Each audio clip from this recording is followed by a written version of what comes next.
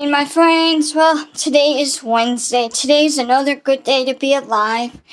It was interesting. I called my friend Bad Kitty last night. She in Georgia. And we talked, and I realized I miss that kid a lot. I miss her.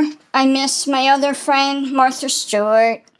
No, those aren't their real names, but I put different names so that I won't compromise them in my videos.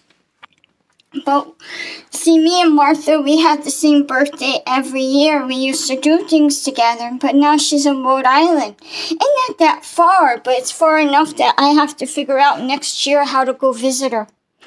I will go visit her, but before I do, I'm going to make sure she's home.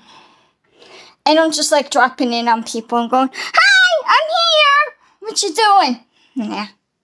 We got to discuss it, but that's one plan for next year. I want to go to Rhode Island and see her. It's been a couple of years. My friend in Georgia, someday I'm going to see her again. But right now, it's a little hard. Georgia's harder to plan for, and it's more expensive.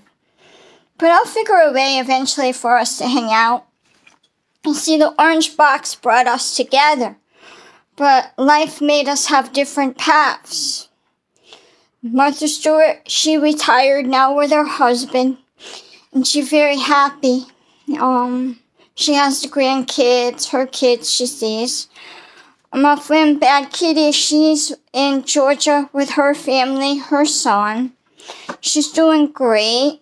It's funny, we talked about cooking, and she's like, "You're starting to cook again." I go, "Kind of. I'm nuking more stuff because I'm so proud of you." I go, "I know. I don't like to cook." She's like, "You're trying." I go, "I'm trying a lot of different things this year, and I will try more next year because I don't give up." And that's what I want to let you know. Never give up. Always reach for the stars. And I love you, and I will talk to you later. Auntie Sue.